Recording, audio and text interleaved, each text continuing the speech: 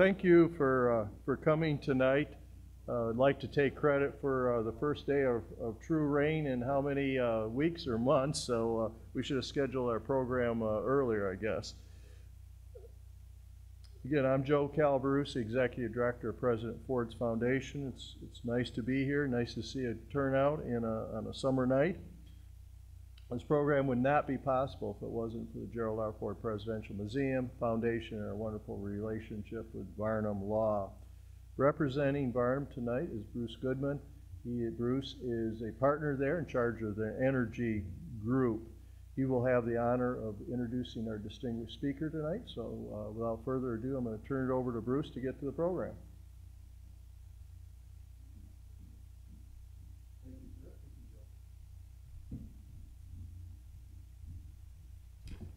Oh, it's so nice to see people braving the rain, and thanks for coming. A lot of familiar faces out there.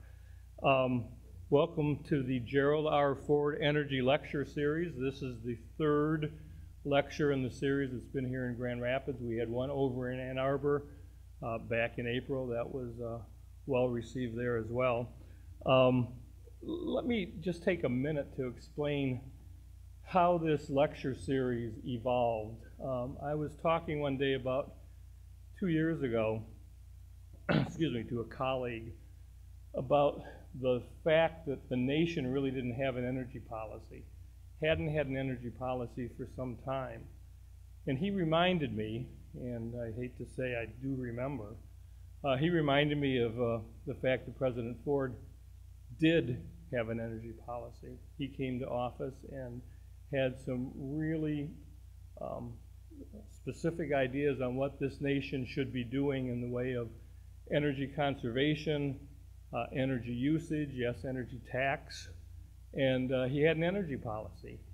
And some of the policies that he was able to put into effect have persisted to this day, resulting in some of the alternative energy efforts that we all read about in the paper, solar, wind, bioenergy. They got their start back in President Ford's administration.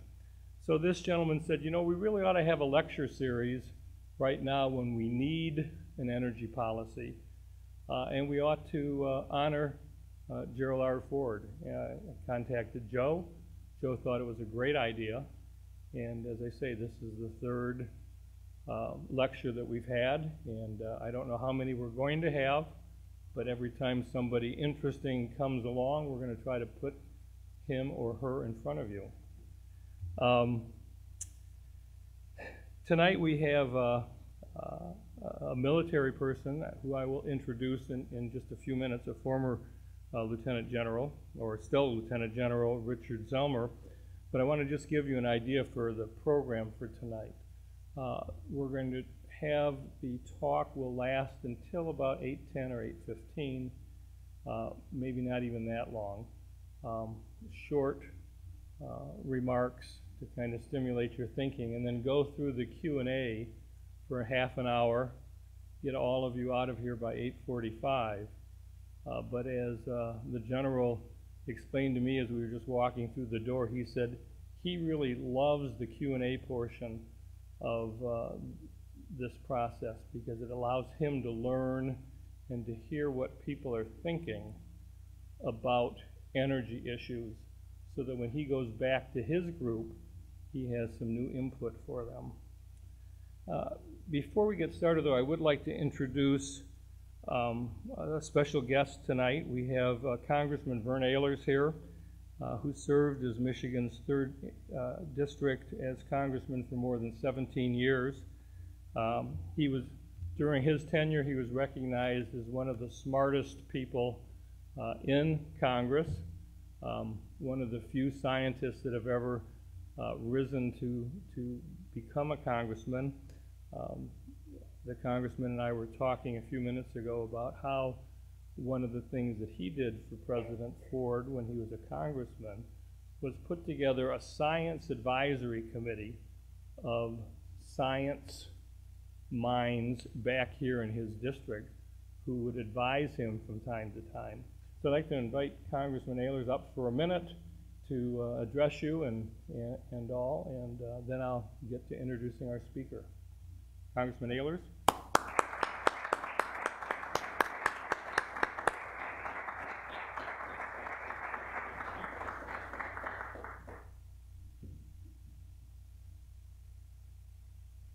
Thank you very much. I'm here to give the shortest speech of the evening, so you can relax. But I have spent a lot of my lifetime worrying about energy and energy issues.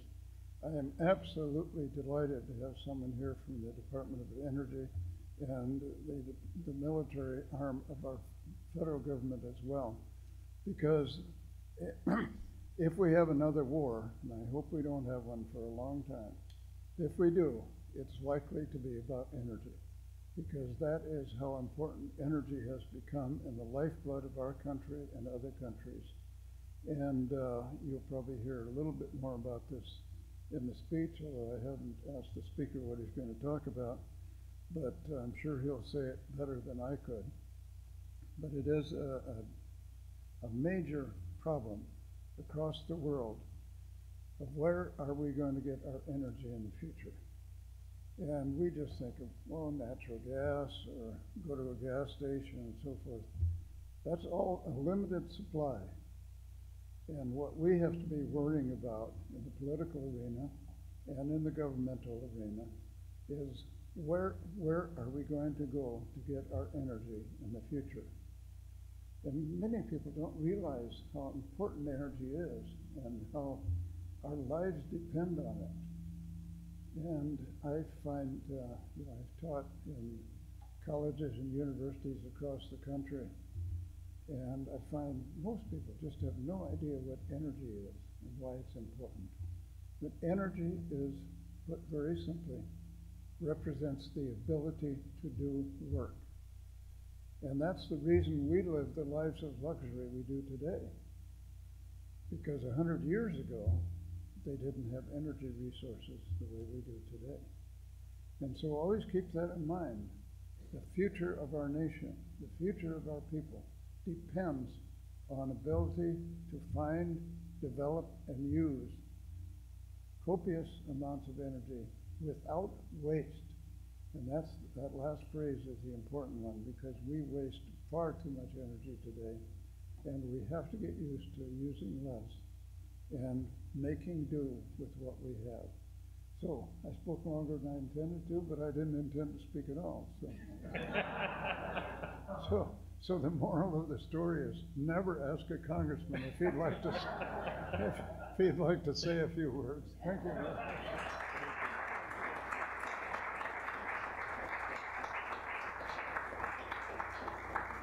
You know, I don't watch TV too much, but I have been watching the Olympics, and I'm now definitely going to watch Monday nights, the new show on Revolution, because I don't know how many people have seen the previews on that, but the premise is all of a sudden energy goes out of our society. All the lights go off, all the cars stop running, and there's a revolution.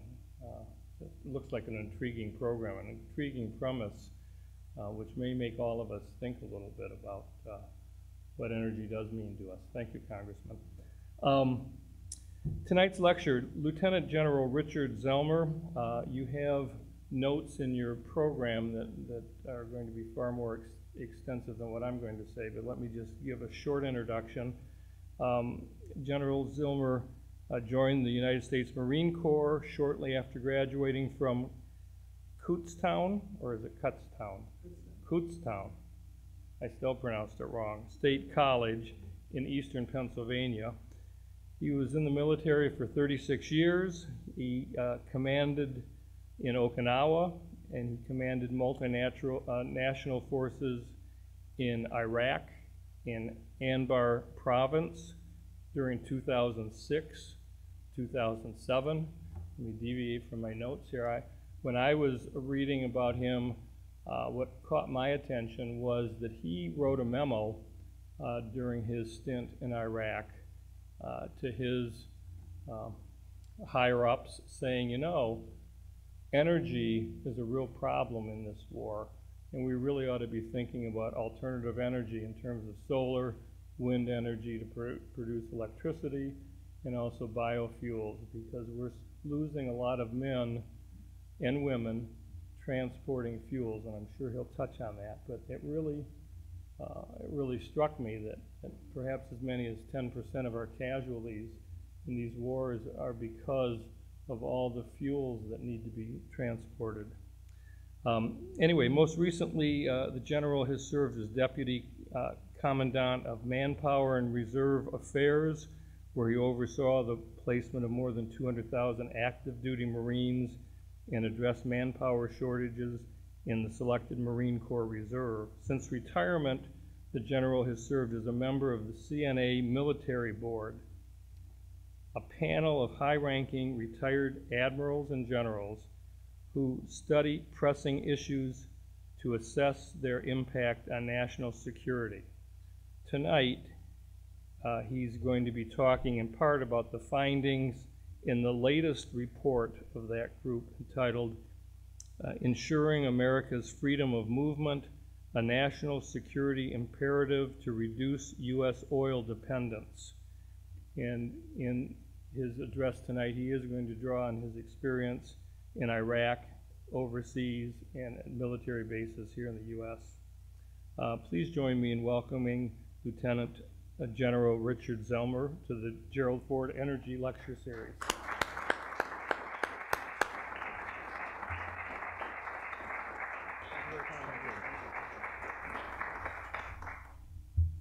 Good evening, everyone. And you'll forgive me if I still shout through the microphone. Sometimes old habits are hard to break. Before I begin, I just want to make a couple remarks, and that are didn't know what to expect coming up here, and you'd be surprised to know that 2,000 people don't look like the audience is here. I was told about 2 weeks ago that we probably have about 2,000 people here tonight, which I can assure you is a very intimidating prospect. And I've had formations, mandatory formations of a lot of Marines that have never numbered 2,000. So I was a little bit relieved when the numbers came down a little bit. And as we spoke earlier, I do want some credit for helping bring the rain here to Michigan. And I'm hoping it's raining in Pennsylvania right now because we need it just as badly as you need it up here. Let me thank you first for being here. And in the course of my next couple minutes of remarks, I'm guessing there's not a whole lot that I'm going to tell you that you don't already know, or don't already suspect, or don't already believe in your heart of hearts about the issues that Bruce and Congressman Ehlers just raised. We have some very, very serious choices about where our nation goes with respect to energy in the next 10 to 15 years. And I'll talk about some of my experiences that lead me to that. A very dear friend of mine, a gentleman by the name of Gordy Hawkins, who presently lives out in Newport Beach, California, was a very dear friend to President Ford during his years out in Palm Springs. And they were able to play golf on a number of occasions. And I never got to know Gordy until probably about 2004 when I went out to 29 Palms, California to command a Marine base out there.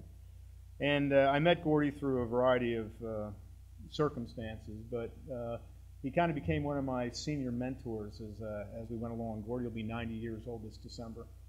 And he'd say, Rick, always remember, there's three things that are key to a good speech. You have a great beginning, you have a rousing finish, and you have very little in between. So I'm gonna try to keep that in mind. But perhaps the greatest surprise about tonight is I'm joined here with some extended relatives. My daughter Elizabeth is married to a young, handsome sergeant of the Marine Corps, Michael Lesowitz, who hails from the great city of Grand Rapids, Michigan. We are joined tonight by Mike and Judy Lesowitz, who are here, and a great uncle in Linda and Jack Brown. So thank you very much for being here. And Mike and Judy, there was something, I can't remember, I was supposed to give you a message. it had something to do with money, but I can't exactly remember what that was. But thank you so much for being out here tonight. And Bruce, thank you for the invitation to be here. This is truly an honor. And Congressman Naylor, the time spent tonight, we were able to share dinner and to hear some of the perspectives of the congressman and where this journey began and where it's going is all very, very important. Let me tell you a little bit about C.N.A. first of all. C.N.A. was an organization that used to be called the Center for Naval Analysis that began during the Second World War. And it became a think tank looking to improve our Navy's ability to fight anti-submarine warfare. And at the conclusion of World War II, it remained as a think tank, a research and analysis group that worked primarily for the Department of the Navy. But as the years developed, it also became a group that did analysis and policy analysis inside the Beltway. So C.N.A. today is no longer the Center for Naval Analysis. They're just C.N.A., but they have sub-elements that are their Institute for Public Policy and the Center for Naval Analysis. But they do a variety of studies. And in 2006, they had an idea that they wanted to try to capitalize on some of the experience of the recently retired military members. So they formed this military advisory board. And in 2006, they embarked on a series of studies that were almost entirely energy related and the impact on our national security. Everything that I talk to you tonight will probably be shaped by my view looking through the prism of national security and my military perspective. I'm not sure I'm going to tell you anything you don't already know, and I'm not going to tell you anything different, but I'll probably give you another perspective that as a person who has sat out there for the last 36 years, along with my colleagues, we've developed some very, very strong opinions and ideas about national defense and energy independence. Collectively, we have over 400 years of experience, and we always throw that out there because it just tells you we're really old people that are part of this. But that's what C.N.A. does, and as Bruce mentioned, perhaps the most important exchange is what I hear later on this evening, when I hear what your questions and comments were. My last 24 hours that Katie Baker, who's sitting up here, I mean, she has been absolutely masterful to getting me to all the places that I needed to be. I mean, it's unbelievable. And Mark, she said she wanted a pay raise. She said anybody that does this kind of work deserves more pay. Katie, I said it for you. Just kidding. But in the last 24 hours, between radio interviews, live chats online, visits out in Grand Haven this morning with leaders who are forging a way in terms of renewable energies, there are so many things going up here in Michigan that you have a lot to be proud of. And it's reassuring to me because I know the refrain that many of you hear is, okay, all this messaging that's going out about energy independence and renewable energies and technologies, where does it end up? Who listens to these stories, and who is taking action to make sure that our grandson, 30 years from now, isn't fighting somewhere in the Middle East or Southwest Asia, trying to ensure that he can help satisfy this insatiable demand for petroleum that our country still demands. The C.N.A., we're not environmentalists. We're not greenies. We're not alarmists, I hope. Again, we are very conservative citizens who have served our nation and hope that we can inform the debate that really needs to happen today, tonight, and in the future. And I really hope in my heart of hearts that when these debates start in the fall and our candidates are sitting up on the platforms, I hope they're going to get questions about energy. What is the roadmap for America to energy independence? My suspicion is unless the price of a gallon of gas is over $4 a gallon, it's going to fall to discussions about immigration, the trade deficit, the national debt. You take your pick. That's what's going to dominate the tone, if you will, of the elections coming up. But we really do need to sit down and start talking about where this nation is going in the next 10 to 15 years. How did I get here? Let me give you two quick perspectives, and there's a slide up here that should pop up. or maybe not. Do I have to do it up here? There's an arrow key. There's a lot of arrow keys here. That one? There we go. Okay. This is kind of, and this is not really the map I wanted to show you. There are much more detailed maps that I looked at every day in 2006. But as you look at this map in Anbar province, just note the number of camps or the forward operating bases or combat outposts that were scattered all over Anbar province, which was roughly the size of North Carolina, depending upon square mileage and where you had to fly. In 2006, there was the bombing of the Golden Mosque in Iraq, and that absolutely turned the war at that point on its ear. It probably drew us as close to a civil war inside of Iraq as we saw during the year that I was there. If I could drill down to this area, I don't have a pointer here, so I apologize. If I could drill down to these two dots here between Fallujah and Ramadi, a distance of about 30 miles on a map, every day we would see that map blown up, and I would see red dots, and they would be a listing of all the significant events that happened in the last 24 hours.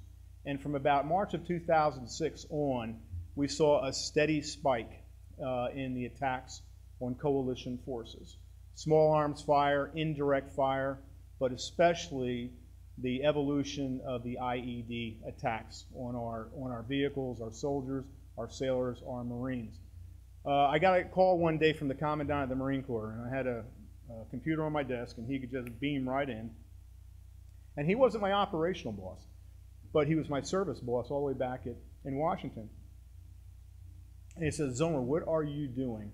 What are you doing about these IED attacks, which tragically had not only the effect of wounding and killing our service members, but it also had a political element that played, as many of you know, back here.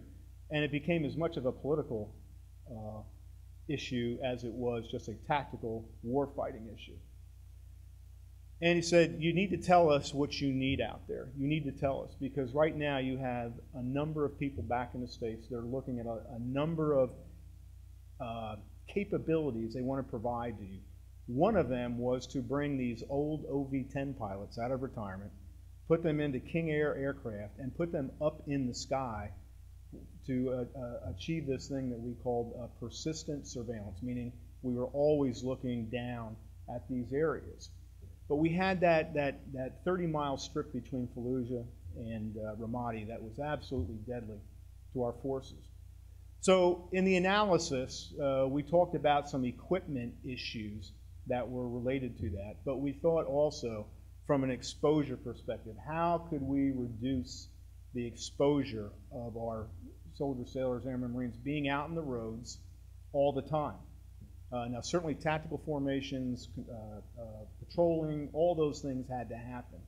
But as we looked at it, we said, you know, the Army was looking at, they said basically about 1 in 24 convoys, resupply convoys, that they sent out resulted in a casualty to a soldier.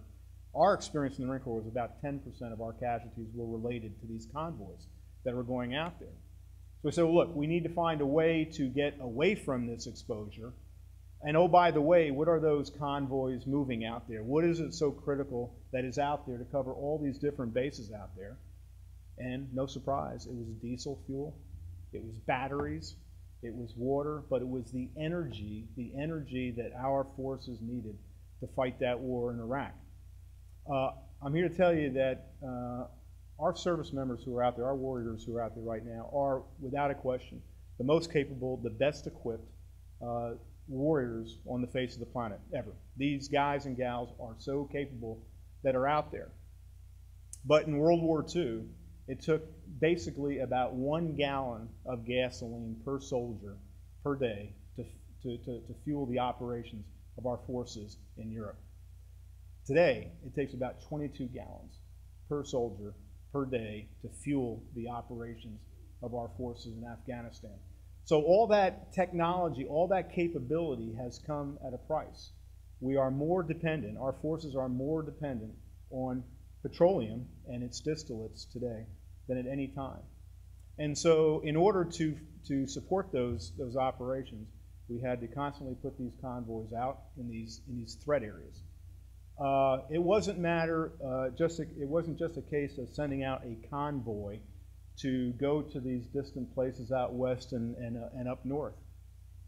Before we ever sent those convoys out, we usually sent out an air reconnaissance. That was usually a jet of some sort was out there flying over the route, using some of their capabilities aboard the aircraft to look at these routes. We always preceded our convoys with route clearance convoys that went out that had the ability to identify, spot a number of these IEDs were out there to reduce those. We had a security element that was integral to the convoy itself, the convoy out. The convoy went out. There was always helicopter support on station if our convoys needed it. There was always a quick reaction force on standby that if the convoy did get hit or anybody else got hit outside the wire, they were on station to go there. We had CASEVAC, casualty evacuation capability, always standing by to go out there. So these convoys were absolutely tying down our freedom of maneuver in that zone, in that battle zone in Anbar. So again, it was very consuming to be able to provide this diesel fuel, the batteries, all the things that operated the air conditioning for the combat operations centers, the computers, the printers, the television monitors for our surveillance, ice in the reefers to keep food cool when we had places where we could put those things. So that is the nature of the war we were fighting in Iraq. As a result of that, some of my smart guys, I had a two-man technology division. One was a colonel who had a degree in artificial intelligence, and he was a motor transport officer, so I never connected the two on that. But we sat down and we said, okay, what are some of the things that we could potentially do to reduce this threat? And we'd talked many times. My experience at 29 Palms, California, is we had at the time the fourth largest photovoltaic solar field in the Department of Defense. It's been out there for years at 29 Palms, California. We also had a co-generator that we used to generate electricity. That between those two items, we could generate just about 58% of our required energy on base. And since that time, 29 Palms has been recognized a number of times for its efficiency and the efforts that were undertaken to reduce this footprint of energy. If those of you who've been down in Palm Springs and driven along Interstate 10 from Los Angeles to going east, you get into Coachella Valley and you see these huge wind farms that are down there. Now, granted, the atmospheric conditions, the geography down there lends itself to that, but you have these huge wind farms. And what we wanted to do was try to use this, what we called a joint universal needs statement. It comes from the warfighter saying, I need the following things in order to fight a more effective battle. We authored this June's. We sent it back. It got back into D.C.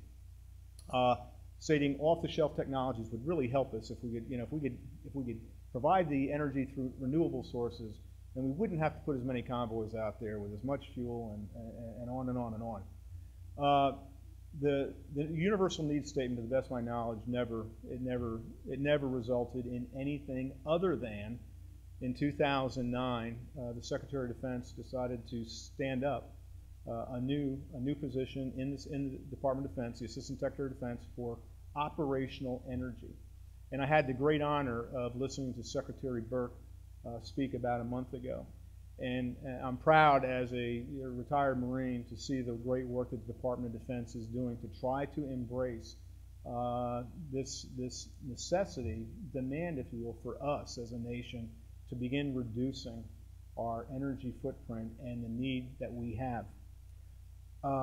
In our study, we looked, again, this is the fourth attempt at looking at energy, and this maintaining freedom of movement in the transportation sector and looking at alternative sources was what our study was about.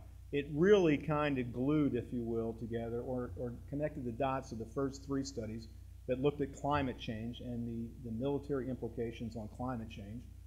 And, you know, and I'm not here to convince you that we have climate change or global warming. That's not my intent tonight. But certainly, many of the nations on this globe besides ours do believe it.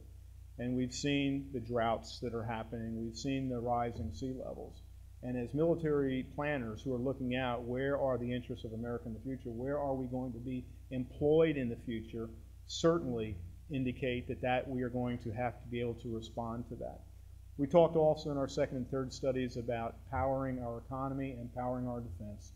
And then the fourth part, the study we just completed last year, last October, we unveiled the study, was that if we don't address the energy demands of this nation, it constitutes a significant national security threat to this nation. In 1973, when I was sitting out there in Kutztown, and many of you remember, I'm sure, the embargo and what it meant of having to stand in lines to wait for fuel, that you had to buy your fuel either by the last digit on your license tag, and you couldn't buy more than 8 gallons. And I was sitting on a motorcycle back then, and I was thinking I was pretty something special because I could fill up my motorcycle when cars couldn't fill up the tanks because it had been rationed at that point. That was in 1973, and as I do recall, President Nixon, he didn't sign legislation, but he said we need to get energy independence. And this is 4 years after the greatest nation on the planet put a man on the moon. And 4 years later, we're being held hostage by OPEC through an oil embargo. And I think we all saw that we have limitations. We have vulnerabilities. In 1973, we imported roughly 30% of the oil that we consume as a nation. That was in 1973. And here we sit in 2012. We import somewhere in the order between 45 and 50% of the oil that we consume as a nation. So one of the assumptions of our study was business as usual is not working. Business as usual is not working. There is a fundamental change that has to happen. There is a looming crisis out there. When we look at the economies of Brazil, Russia, India, China, these are the fastest growing economies in the world. China's demand for oil is growing at about 7.5% a year. Somewhere in the next 10 to 15 years, we see this is going to be a cataclysmic event when we are now competing with the world economies, the global economies for petroleum. We're going to be competing for price, and we're going to be competing for supply. We think that it's time that we need to be able to start taking firm steps to offset that event that is certainly coming. There are a number of key choke points around the earth. The Strait of Hormuz is probably most on everybody's lips. About 20% of all the petroleum that fuels the global economies of this world comes through the Strait of Hormuz. We've all sat through it. The saber rattling that occurs whenever Iran perceives a threat to its authority, its autonomy, to close down the Strait of Hormuz. In the very middle of the Strait of Hormuz, you can see Iran, and you can see the opposite shore in the Gulf Cooperation Council regions. You can see both sides. If you were to close that down, if we were to close the Strait of Hormuz down, our estimate is in 30 days, you would bring the global economy to its knees. You would certainly bring the economy of the United States to its knees. The damage that it would do to our trucking industry, somewhere in the order of about 37,000 jobs would be caused by that. We estimate the damage to gross domestic product would be somewhere in the order of about $75 billion. It would be devastating. And there are other choke points. If you look at the Suez, the Panama Canal, Bab el-Mandeb, the Malaccan Straits, they are all around this globe, and they are the transit points for this petroleum that we require as a nation to fuel our military. Something I commend to your reading at some time in the future. In 1957, Admiral Rickover, the father of the nuclear navy, delivered a speech up in Minnesota to an association of doctors. It is one of the most timeless speeches that you could almost change the date from 1957 to 2012. But he talks about fossil fuels and petroleum. They are a finite resource. It took millions and millions of years to create the petroleum that we have today. We are using it at a rate that it's never been used before. And whether you believe that it's going to run out in 50 years or 100 years, most would tell you, most special subject matter experts would tell you that that oil is going to be gone one day. It's going to be gone. And if we continue to rely on petroleum to fuel this economy that we have, we're going to be in deep trouble. Our study also revealed that there were things that we could do about it. Two key components. One, that we could reduce our own demand through further efficiencies. There is a lot of things, and we felt that if we could reduce by 30%, as a nation, we would develop that shock absorber that we require to navigate any of these spikes that we would see as a result of threats or actual attempts to close any of these key choke points around the globe. The new CAFE standards that have been established for 2025 to advance the average car's mileage to 54.5 miles to a gallon of gas is a heroic step forward. The automakers all deserve our great support for that. I'm sure we'll pay a little bit more for our cars in 2025, but that has the equivalent of savings about 2.5 million barrels a day, which is about half of what we import from OPEC right now. There are great steps and efficiencies that are still yet to be done. I'm hesitant to use this example, but I will here, and you'll probably throw me out. I found a point about 2 months ago where I didn't have a car. My wife was down visiting and with a grandson, and she had her car. My son was going back and forth to school. He had my other car, and my truck was in the shop for repair. So I had to go out and get a car. So I decided that it was about behavior change, and I was going to be driven by miles per gallon of gas. And so I went down to, don't throw me out, the Volkswagen dealership. And I ended up buying a turbo diesel. It's a 4-cylinder engine, advertised at about 42 miles to a gallon of gas. If I drive at 55 with my windows up on a flat highway, I can push almost 50 miles to a gallon of gas in that thing. But it's black, it's got a neat interior, it's got its kick and sound system. So it's not all just being fiscal. It jumps out. That turbo diesel it's got a lot of jump. But those are the sort of things that we've got to be able to do. We need to change behavior in this nation about the way we view energy. Those of you who have traveled abroad, you get to Manila, you get to Singapore, Jakarta. The first thing you're going to notice is these societies are driving scooters that all get 80 to 100 miles to a gallon of gas because of the high price of energy. And I'm not suggesting that we all need to go on motorcycles and things like that. But the way we have our infrastructure built right now, changes to our highways, changes to the off-ramps, the on-ramps. There are many things that the engineers can still do to help us save that energy. So we have a lot of efficiencies that can still be realized, but we need to get behind it. We need to be supportive of it.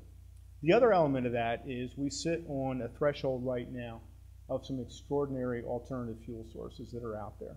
Whether it's natural gas, whether it's hybrid vehicles, whether it's the biofuels, whether it's the development of algae. There are a lot of near-term, and when I say near-term, in many cases we're talking 5 to 10 years, and there are some consequences about using some of these alternative technologies. But they're out there. They're out there, and they need our support. The support is not going to happen without a national roadmap that takes us there. And this is certainly not a criticism of any of our administrations, but we've been at this since 1973. We get concerned when the price of a gallon of gas goes up to $4 a gallon. But we need a policy, we need a roadmap that is going to take this nation. That has to happen. First thing has to happen, we need to have recognition that we have a crisis that's out there. and we're not going to wait until the 11th hour to solve it. And that's one solution. Some people say, well, the market forces will correct it when that day of recognition or reckoning comes, so we'll fix it then. And you know, my military experience in planning tells me that's probably not a good plan. You know, you see a problem out there, it's time now that we need to start thinking how we get through that. And that's why the first part is we need a policy that is binding on future administrations. Much like we tried to put a man on the moon by the end of this decade. Every administration that came in adopted that. It was something that was passed along, and every president, every administration felt some obligation to make sure they did their part, their share, to make sure we put a man on the moon at the end of the decade. It needs to have that sort of support. It needs to have that sort of buy-in. But there is a big role for the government to play, and that's what I hope comes from this debate and dialogue. I get the question, what can we do about it? And I think what we can do about it is what you're doing tonight by being here. And this is the way the word gets passed, this is the way the gospel gets out there, that there is a national security issue that's going to affect our livelihood, our way of life in the next 10 to 15 years if we don't address it now.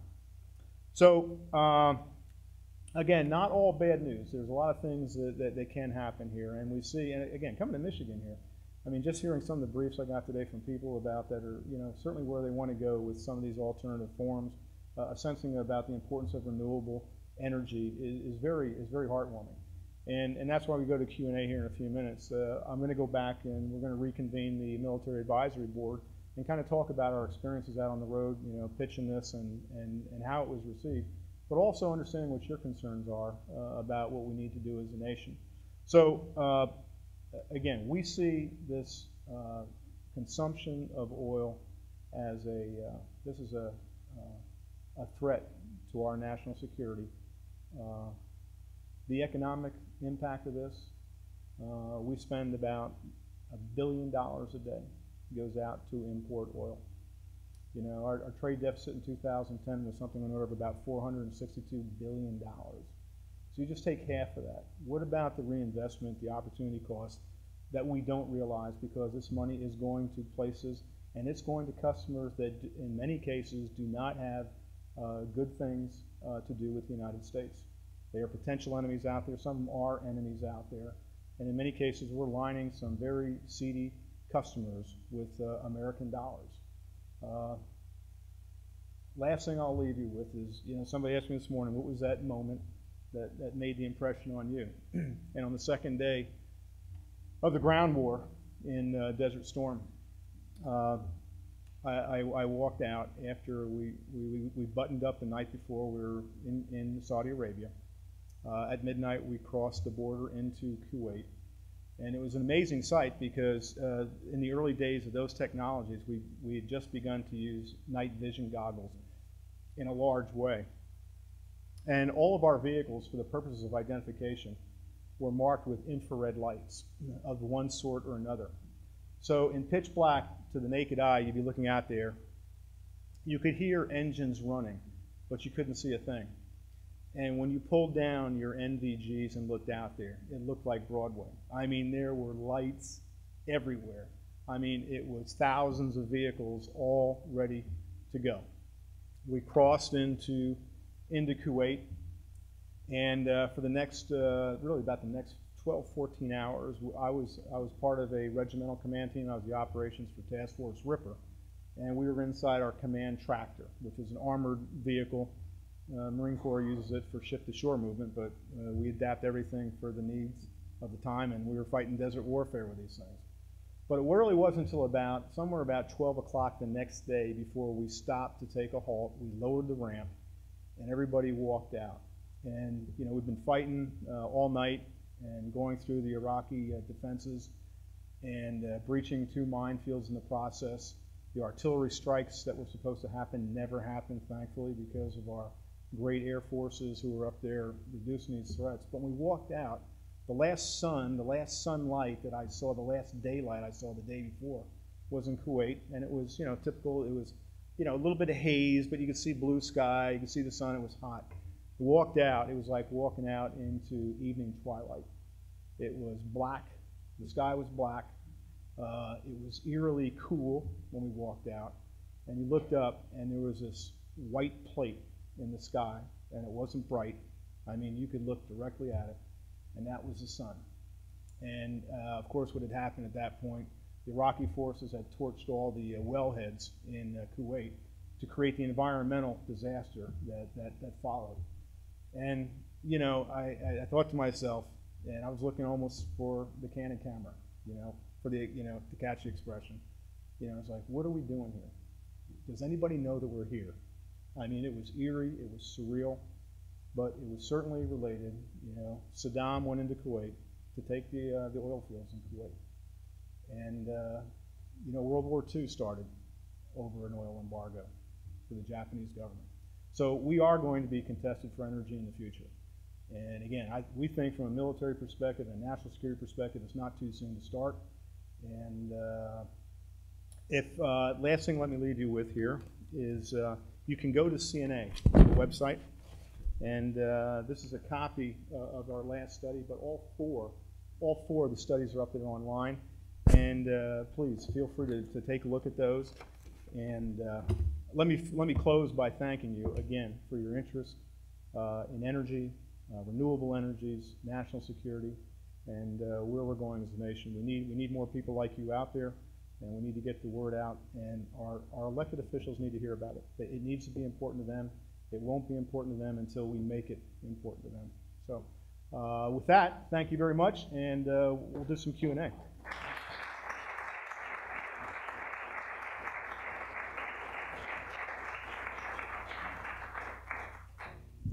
I was at ARPA E this last March, and there was a naval officer there talking about the Navy's pledge to switch to biofuels. And I know I was reading in the trade press that the Air Force, I thought, had set a goal of 50% biofuels for their, at least for the domestic flights. Can you comment on those two efforts and where they're getting their biofuels from? Thanks, Bruce.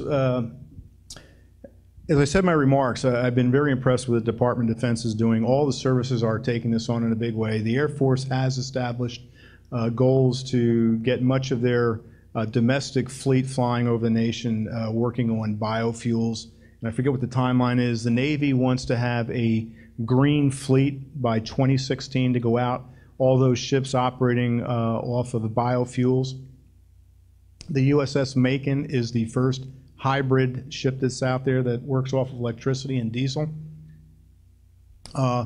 They have a goal also to reduce the energy footprint, going to, I think, 20% of renewables. And I'd have to go back and check the date. The Marine Corps is working on this experimental forward operating base using solar blankets to get the energy to recharge batteries, to run lighting, run computers, looking at new materials for shelters that will keep the equipment and our Marines cool without having to use AC units. We're looking at more efficient generators. We'll still need generators. So I think each of the services is looking at establishing, reducing the footprint, trying to transition to renewable energies, and they all have very, very legitimate goals, I think, now by 2020 to arrive at that. So I think it's good news there in the direction we're going right now. But here's one of my fears hanging out there is we have sequestration. It's going to happen in January. And if sequestration comes to pass, the cuts that are going to be happening across the government to reduce the spending deficit, it's going to hit the Department of Defense in a very, very big way. And it could be up to 20%. If that happens, and right now, January is only less than 6 months away. When it comes time to decide what racks and stacks, what do you keep and what do you get rid of, what goes off the side, it's going to be things, I'm afraid, like energy initiatives, programs. Those are going to be at the very, very top of the list of things that are going to get cut. So potentially all this progress that we had begun to make since 2009, I think, is very much at risk with sequestration. So the Department of Defense has a large role to play in this. We talk about the development of internet, computers, GPS, jet propulsion. Department of Defense has been a pioneer for a lot of the new technologies, and we believe the Department of Defense still plays a major role in that process. And we don't want to be green. We don't want to be clean energy, clean technology for the sake of being green or being technologically advanced. In the military, what it's about is being lighter, faster, and more lethal in the battlefield. That's what we're after. We have seen our forces become so heavy in the last 10 years. Like I said, our requirements for fuel, the nature of the war that we've fought in Iraq and are fighting now in Afghanistan, and how we've had to heavy up our forces. The requirement to move our forces in armor-protected vehicles, troop carriers. You know, we never experienced that before. We saw the destructive capacity of these IEDs that would destroy main battle tanks, not just thin-skinned vehicles. So the nature of war has evolved in the last 10 years. And we've become very, very heavy, and we've become very, very energy dependent. And we need to find ways to be able to reduce that signature. How have government leaders responded to your report? And you know, how has the media responded? How about the general public? And I wasn't aware of it until I started doing the research on your visit. So what's been the reception? The reception we've got since last October, and again, that's my first rollout of a study. Some of the other, and I understand some of my colleagues have been up here before. Vice Admiral Gunn was up, and General Keyes were up here in Michigan a couple months back.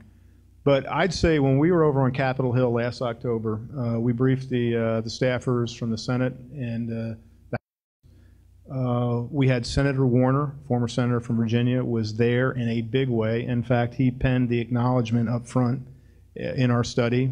Congressman Roscoe Bartlett, who has been a long champion of energy efficiency, was there. I've been to Florida. I've been to the Admiral Moore Energy Forum. I testified before the Environmental Protective Agency in Philadelphia in March. I've been to a number of, given these comments a couple of times. And again, the problem is I'm probably largely talking to believers. The people that are here already understand the gravity of the situation. So we haven't yet been criticized. We've been praised on Capitol Hill. We also sent a letter to the Secretary of Defense that was signed by Sherry Goodman, our executive leader for the MAB. And everything we hear back is all very, very positive. Oddly enough, some of the language that we use in our study looked vaguely familiar in the White House roadmap that came out last year. And we began to wonder if it was just coincidence or if we were able to reach out and affect the White House. And I'm sure it was probably just coincidence. But the roadmap that came out of the White House is a start last year. But we really need to put a lot of meat on that bone to make it binding, to give it the sort of comprehensive approach to energy that it needs to have. And again, it's not just the White House, it's not the administration, it's all the national leadership that has to get behind us. This question always comes up, and it's a favorite one of mine. Would a carbon tax be the most effective or ineffective means to force a shift to alternative sources of energy? We try to remain apolitical at C.N.A. and again, our credibility, we think, it hinges upon that.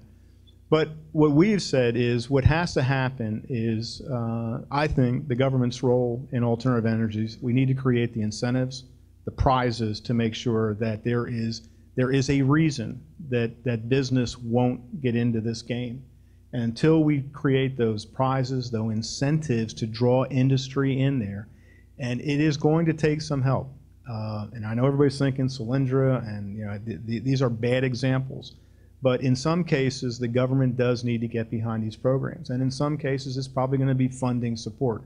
Now, we probably need to go back and look at the process of how we select those companies. And we certainly, at C.N.A., are not picking winners and losers. That's not in our remit at all to do that.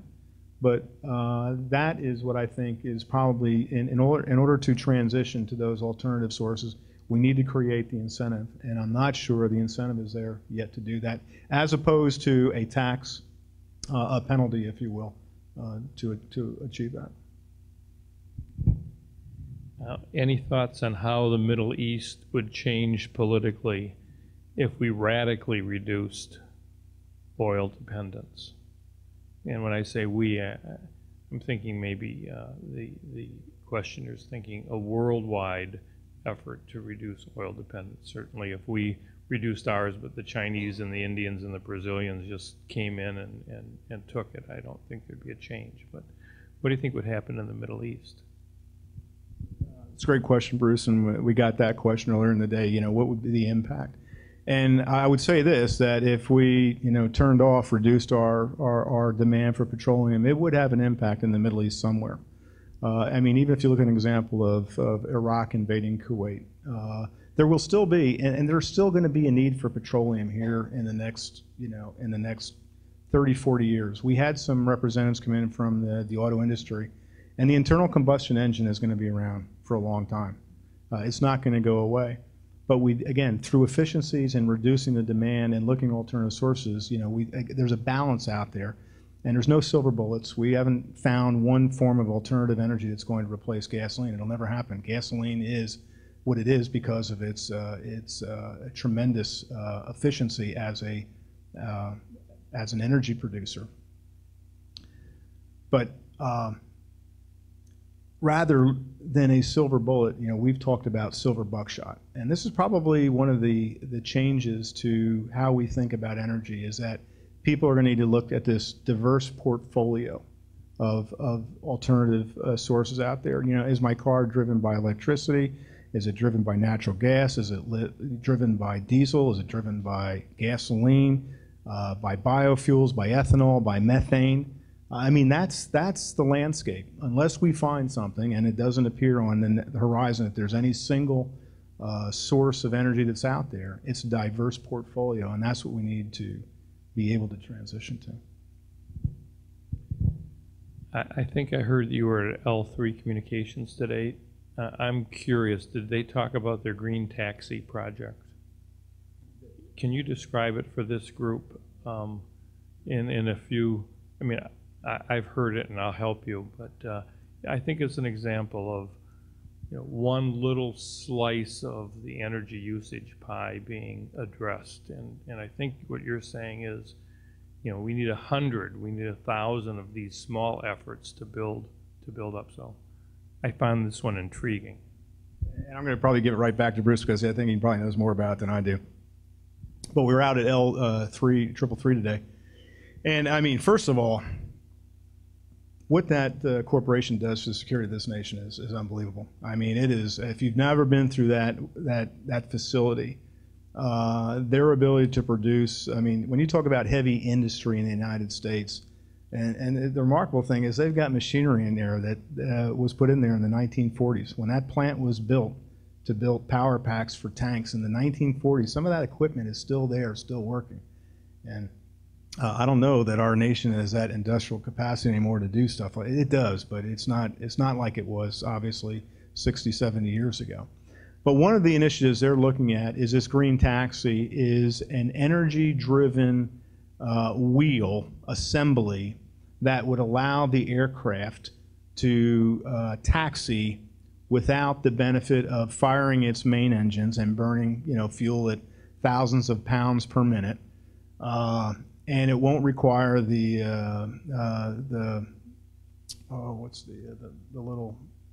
cars to push the trolleys to push the tugs. Thank you. The tugs taxes to move the aircraft back and forth. And the savings, just the savings on that alone, the 5% of taxing, back and forth is a huge waste of fuel. And this is something that, again, it's a very clean technology that they're working with. Very impressive, and it's just a simple idea, but it has tremendous results. And it's not ready for prime time yet. They're not there yet. But it's the type of things industry needs to think about, and it's the type of things that need to be rewarded for doing that sort of research.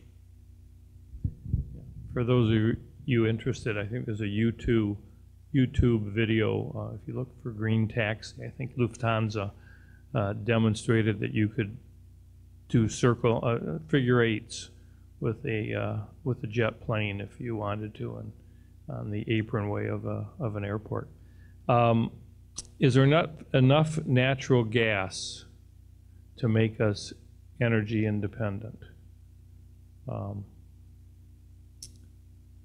I know you haven't held yourself out in terms of quantifying, so just comment on natural gas and what role it can play in the interim or in the long term or in the short term.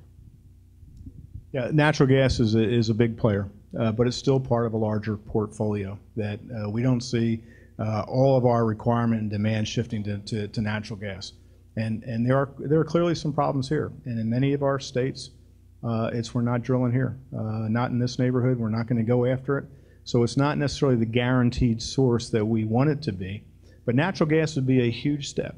And as Admiral Rickover said, as a nation, we need to look at our reserves, whether it's natural gas or petroleum. We need to look at that as money in the bank. And you have that money for a period of time to make sure that your future generations are going to be able to live. So I think the natural gas gives us a little bit more breathing space, if you will. It represents one of those alternative energies. It's a cleaner burn than gasoline in terms of greenhouse gases. It's largely domestic, as are most of these alternative fuel sources that are out there. They are largely domestic. We can almost bring these things together almost entirely from a domestic standpoint and reduce that reliance. So the natural gas is a huge piece. It's a step forward, but I don't believe, as my colleagues, that it is an answer in and of itself. It's not that silver bullet. Kind of in the same vein, gasification of biomass produces the same type of gas. Does the military have programs for using biomass either in the field or here in the U.S.? Absolutely. The biomass is where we thought the Navy wanted to go here in the last couple of years in trying to develop those sources internally. And we think that the market here, even in our domestic basis stateside, is a great place where we can do the biofuels, the biogases. They have a large part to play. But as I said earlier, we would never sacrifice performance in combat. If we can't find the drop-in fuels that have the same efficiency and effectiveness as we currently do, we're not going to put airplanes up in the sky that are not as effective as they need to be. So until these alternative fuels demonstrate that they can still not inhibit performance of our systems, we're going to be using them. But again, in our domestic bases, our garrisons here, there's a lot more that we can do to reduce that. Currently, Department of Defense is about 2%. We're the biggest customer in the United States for petroleum. It represents about 2%. But again, that's a big 2% that we want to find a way to reduce. China is moving on island groups in the South China Sea. The U.S. has denounced this. Is this an energy resource grab by China, and is it in the USA's interest to challenge it on the basis of energy? Thank you. We're talking about the Spratly Islands right now that are in the South China Sea. A number of countries have claimed ownership. China, the Philippines, there's a couple other different nations, Vietnam, have all laid claim to the Spratly Islands. There have been gun battles in the Spratly Islands, and these little islands that are out in the middle of nowhere are largely believed to be the home of lots of petroleum reserves. And this is the sort of competition I think that we are, worried about in the future as we contest these ever-dwindling sources of fossil fuels and petroleum that are out there. So the Spratly Islands are of a concern. Earlier this year, President Obama announced a focus, if you will, for the United States of America to begin to look back to the Asian Pacific. Clearly the markets of tomorrow are there. That's where the biggest markets for the United States are. we want to be able to begin shifting ourselves to pivot, if you will, to the Pacific. But this is the challenge, that's where the money is, that's where the future economic security of the United States lies in Asia, East Asia, and the Western Pacific. But we still get tethered back to the Middle East. We still have that, that need to get that, that 45 to 50% of imported oil, much of it coming, not all of it coming from the Middle East, but a lot of it. And it's, we want to be able to look forward. We want to be able to look west, if you will, but we continue to get tugged back to the back east to the Middle East. Just as you were talking, I was thinking about Japan, and I can say I went through school not realizing that the Japanese were responding to having been cut off by Shell from oils in Indonesia, and that's what prompted them in part to attack the U.S. But what about Japan currently? Here's a nation that doesn't have any reserves, and now their nuclear capacity is being questioned. Can you talk a little bit about what can a country like Japan do, and what have they done? Are they a good example or a bad example for us? I think, first of all, if you look at Japan, like any nation, it can't be limited to just as an energy relationship that we have with Japan right now. Japan is one of our strongest allies and have been for the last 60 plus years. The alliance is probably stronger today than it has been in any time probably in the last 10, 15 years. Watching the events that are happening in North Korea and China right now, I think are of concern to the Japanese. But they are a very, very good partner for the alliance right now. We have a number of activities with basing. Some of it not, there's some issues, particularly with Marines in Okinawa, Japan. But Japan hosts a large capacity of the United States military on its homeland and off its waters. So I think Japan certainly, in response to the earthquakes and the destruction of the nuclear facilities. I mean, they have a renewed conscience, if you will, about nuclear energy and where they're going to be in the future with that. And they are dependent. And that's why even, if we're able to reduce our dependence by about 30% in the next 10 years or so, but if you interrupted that flow, it's not just the damage to the United States, it's a global economy, and we are part of a global economy. That's the fear, I think, is what it does to all these other nations who don't have additional resources that they can go to. But I think Japan, and we're not, many nations, up until last year, I think China was leading the way in renewable energy investment. They're putting about $1 billion a week into clean energies. The Chinese, they recognize it. And they want to be the leader in clean technology and energies in the future. And again, it's a competitive market, and I don't want to be able to have to buy energy from China 15, 20 years from now, and I don't think other nations are going to want to do that either. So I think a lot of nations, and if you look at some of the examples we're talking about today in Denmark, Denmark, I think, has a national goal to be renewable entirely in the next, I want to say within the next 20 to 30 years, the entire nation of Denmark to be based on renewable energies. Now, Denmark can get away with this a little bit smaller, it's a different scale.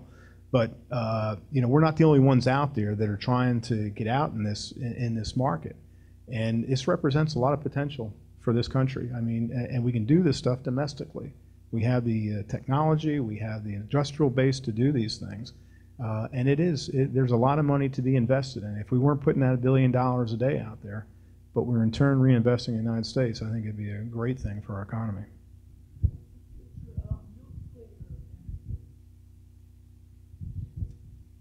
Go ahead, Bruce. You want to first?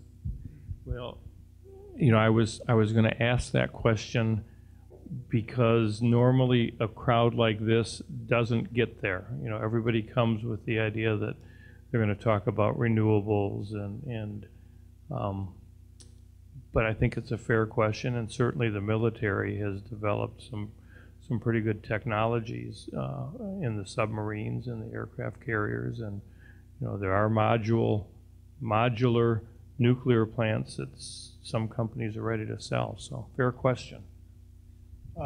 From the study perspective, we believe that nuclear technology, nuclear power is still a part of that larger portfolio.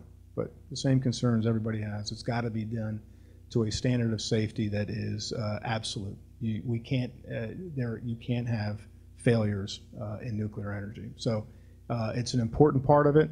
But again, in and of itself, it's not going to be the sole piece. But we didn't eliminate that as one of the energy sources that we're going to need in the future.